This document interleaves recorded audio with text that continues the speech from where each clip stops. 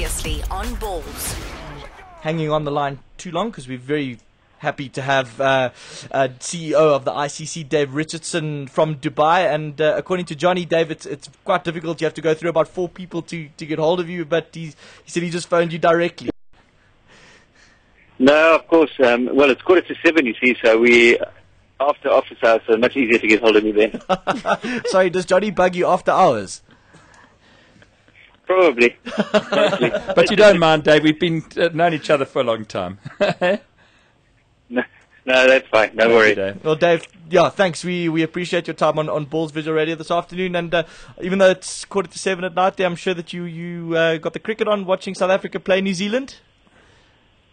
I haven't actually. I've just got home, John, so I'll be putting it on shortly. So I'm just in the car park, actually. I'll go upstairs, and I'm sure. What's the score at the moment? I'll tell you now. It's 153 for 2, New Zealand in the TV's 30th over. 32nd over.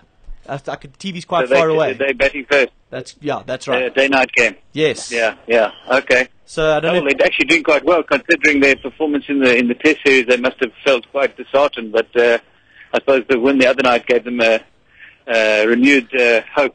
Yeah, for the rest of the series. Well, I mean, I tell you, they started this innings, pretty much the same way they started the one down in Paarl, and I thought, we're going to see a mammoth collapse here, but they seem to have rallied quite nicely. Yeah, no, I think they seem to have more confidence in the one-day game, and we know how they've caused South Africa a few headaches in past ICC events. Certainly, they've beaten us unexpectedly on occasion. Yeah, obviously South Africa missing a few big names today. We know about AB, Hashim Amla and Dale Steyn all out. So it's going to be interesting to see how the team gels without 3 key players. Yes, yeah. Well, I think that's probably one of our strengths is that we have got that depth, and whereas New Zealand probably don't have the same number of cricketers that South Africa have. So I suppose there's no excuse for us. Yeah. Dave, obviously, we chatting local cricket here, but want to know more about what's been going on over there in Dubai and what's keeping you busy as CEO of the ICC. It's a big position, and I'm sure you're very, very busy. This is a busy cricket time over Christmas and New Year. There's lots of cricket going on.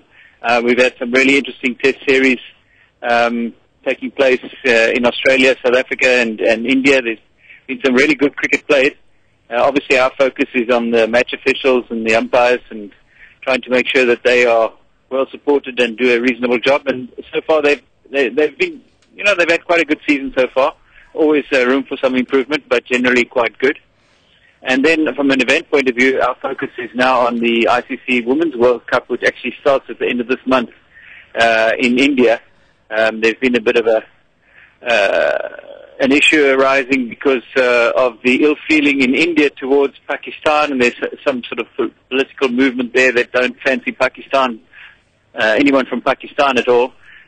So we've had to move some matches from Mumbai to another venue, which is safer and easier to secure. Yeah, no, we just need to cast our mind back a few years, see what happened to the Sri Lankan players, to know that that type of security precaution is absolutely necessary. Yes, certainly you can't take any shortcuts, and although this is a different setup, I think it's more political and a threat of demonstrations as opposed to a threat of any kind of physical violence. But still, you can't take any chances. Yeah. I just want to quickly get back to your comment on the umpires, and without singling anyone out or mentioning any names, where do you find the major problems to be with the umpiring? Well, the bottom line is umpiring is exceptionally difficult. So with the level of scrutiny that the international umpires are under, where, every replay is examined, if they don't have the backup and support of the decision review system, well, they are on a hiding to nothing. So, so there've been a few matches in India where they didn't have the decision review system, and some decisions haven't been rectified, and they've affected the results of games. So that's where the umpires come under pressure. But that's not to say that they're any worse than they were before. and their performances are always around about that 94-95% correct decision percentage. So nothing to be concerned about, but it's something that, like your team, you want your team to be good in every match and do well in every match, and it's the same with our umpires. Yeah. Are you any closer to having India adopt the decision review system? At this stage, probably, certainly there are no indications that they will, but, our focus is making sure that we continually try and improve the technology that is used, and that I think it's a slow process. I mean, Anil Kumble, who's now chairman of the ICC Cricket Committee, he said, just give them a bit of time, and he thinks there'll be more support for it going forward. Yeah, I mean, you'd think that, it would have to be adopted eventually, considering that they host probably the most lucrative tournament in the world, the cricket tournament, that is the IPL. You'd think it would be, a matter of fact. Yeah, well, I mean, the good thing about, the fortunate thing for 2020 cricket, of course, is that actually, relatively speaking, there's so few umpiring decisions that get made. Most of the batsmen are either caught on the boundary or in bowled or whatever. So actually, if we've had 2020 internationals where the umpires don't make a single decision, so the need for DRS in 2020 cricket is not nearly as high as for example, for a test match. It's such a cool thing, though. I mean, I'm watching the Australian Open at the moment, and you look at how it involves the crowd. Not only from an accuracy perspective, but from a spectator's perspective, it adds that extra dimension to a game.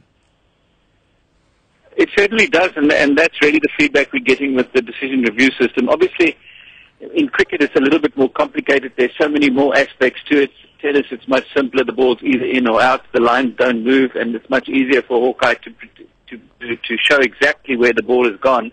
In cricket, there's a predictive element, and there's so many different facets. So it is more complicated with cricket, but still, I agree with you. I think people have come to accept it now. They understand more or less how it works, and they miss it when it's not there. Yeah. I'm interested to get your thoughts on, I mean, you might be CEO of the ICC, but you're still a South African, and I'm sure, no doubt, very proud of what Gary Kirsten has achieved with the Proteas in his short time there. Well, I think so. I mean, he either has been very clever in taking on the teams at certain stages in their development, which make him look good as a coach, or he does have the magic touch. We'll give him the benefit at this stage. But, no, I mean, South Africa certainly, they look a really experienced and powerful team now, especially in the test arena, where they're playing their best team all of the time. And probably, the bowling attack is probably the key. You've got guys like Morkel, who 2 years ago were a little bit inconsistent. Now they're far more accurate, and they're a handful to anybody. And then, of course, if Stain is swinging the ball and Philander is moving the ball off the seam, then they're going to have the beating of most teams. Yeah, and it'll be an interesting series actually coming up with Pakistan. With Pakistan, yeah, that, as we've been chatting about on Paul's Visual Radio, that would obviously we whitewashed the Kiwis in the tests, but certainly we can't expect to do the same to Pakistan. They will be sterner opposition.